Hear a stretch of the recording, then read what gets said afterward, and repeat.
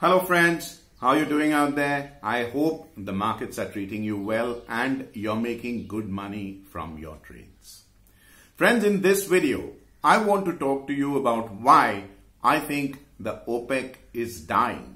And if you stick with me till the end of this video, I will also tell you what it means for India's fossil fuel imports, which means crude and natural gas, and how we stand to benefit. So, it is impossible to be a trader in natural gas and or crude oil without understanding the politics behind the commodity. It is a serious flaw on a trader's part, and I've gone through the process of this evolution of thinking that crude and natural gas are barely commodities. They are about geopolitics, they are about military, they are about terrorism, they are about financial speculation, they are about deceit, and they are also about commodities. So you need to understand a whole lot of things before actually putting out a trade out there.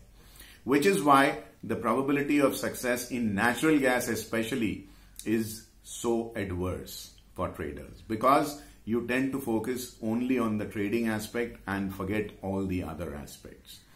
So, my weekly cash alert subscribers and other equity master subscribers, the veteran ones, will remember how we started making videos probably in July or August of 2019, and prior to that I used to write articles on the website. And one of the early articles that I wrote is OPEC is dying. Now, I'd like to share my thoughts with you why and what it means for us. Recently, there was a news article on Bloomberg.com, a very reliable news media website, that Bahrain is a member of the OPEC and is in severe distress, is witnessing severe distress, and it is looking out for a bailout. It's already been bailed out earlier. $10 billion aid has been provided by other fellow OPEC members, but now, thanks to the COVID-based lockdowns, all efforts to revive the economy have run into a concrete wall, and Bahrain is distressed all over again. This should set you thinking. An oil exporter, a Middle East country in severe financial distress. Recently, Qatar has started borrowing money aggressively, and I read a media statement saying that, we actually don't need the money, but because money is available cheap and yields are low, we are just borrowing money. Tell that to the Marines, right? Qatar is one of the biggest borrowers in the emerging market space, and definitely in the Middle East, it's a very aggressive borrower. Now, when the interest meter is ticking, you need to ask yourself whether you need to open the taps of oil and gas, or are you going to resort to production cuts to raise prices. At the recent meeting of OPEC Plus, Thursday and Friday saw no decision being made last week. But on Monday, when the meeting came together again, there was actually acrimony. The United Arab Emirates, led by Abu Dhabi, went at loggerheads with Saudi Arabia, and the meeting broke up with strong words being spoken on both sides. The Russian Deputy Prime Minister Alexander Novak tried to broker a peace very proactively, but he was unable to do so. Now, the Russians themselves are very distressed. Alexander Novak would love to have 2 million barrels of oil output being raised per day. The crux of the problem between UAE and Saudi Arabia is oil output baselines, but it goes beyond that. Bear with me. Now, Abu Dhabi has spent a lot of money in upgrading its oil infrastructure, and obviously it wants returns. So, selling more oil is the way out, and it is pumping out 9 lakh barrels less than what its slated capacity is, and the Saudis are not allowing them to pump out more. But that's not all. You need to go back in time in June 2017 or possibly even prior to that, but let's begin at June 2017 at what really happened. Al Jazeera, a popular news channel of Qatar, showed His Highness King Salman on television as a pencil sketch. Now this is anti-Sharia. Idol worship denoting a god or goddesses as idols or drawings, etc. is not tolerated by Sharia. And the Saudi king is supposed to be God. Now this started a diplomatic standoff between Qatar and Saudi Arabia, which resulted in a military blockade, an embargo on Qatar by UAE, Kuwait, Saudi Arabia and Egypt. They circled Qatar from all three sides, and the fourth is the ocean, and therefore Qatar got isolated. Qatar walked out of OPEC in 2019.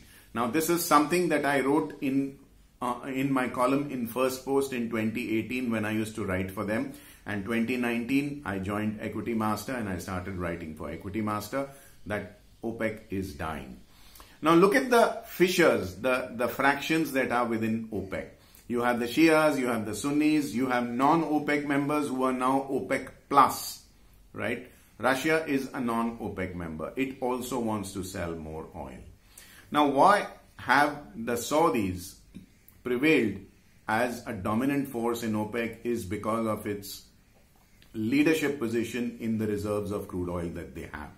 So when they embargoed Qatar, the UAE thought that there could be some kind of an alignment between the Saudis and the UAE, and the rivalry that is there in selling more crude oil can somehow be eased. But then something really strange happened. Prince Mohammed bin Salman, who has something called the Vision 2030 of making Saudi Arabia a hub of global financial business, not just reliant on oil, started reforming Saudi Arabia. Saudi women are not allowed to drive. Saudis are not allowed to view movies. There are no movie theaters till recently in Saudi Arabia. If they wanted to, if the Saudi women wanted to drive, or if they wanted to watch movies, men and women, they had to go to nearby Dubai or Abu Dhabi to have fun. Now the Saudis allowed women to drive in their own country.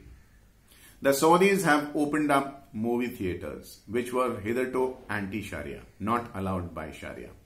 And Dubai, which has very little oil, if at all, is surviving on global business, where expatriates are allowed to come, stay, set up offices and factories and aid the economy. The Saudis are putting an end to that. They are now insisting that major multinational companies which want to do business in Saudi Arabia must have their headquarters in Saudi Arabia rather than Dubai or Abu Dhabi.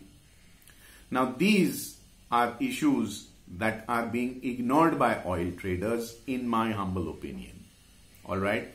Now it's not just about oil that the United Arab Emirates is fighting with Saudi Arabia. And when these issues are now coming out in the open, the icing on the cake came when Prince Mohammed bin Salman announced that Saudi Arabia would float its own aggressive low-cost airline, which would compete with the UAE airlines, Qatar Airways, Etihad, etc., etc., Emirates. Now, Saudi Arabia is basically trying to take away even the airline revenues from them. And it's not just about airlines. He also wants to make Saudi Arabia the hub of the Middle East, where people transit to and fro. If they are traveling from east to west, they should go via Saudi Arabia rather than Dubai. Just think of the Dubai airports, duty-free shopping, etc., etc. That is what Saudi Arabia has got its eyes on. Prince Mohammed bin Salman is open to the idea of opening up talks, secretly of course, with the Israelis. He is also open to the idea of talking to Iranians, because nobody wants a long-running strife. Now, he's basically rubbing a lot of the old school conservative Wahhabis the wrong way, which is why the differences between OPEC members are coming out wide in the open.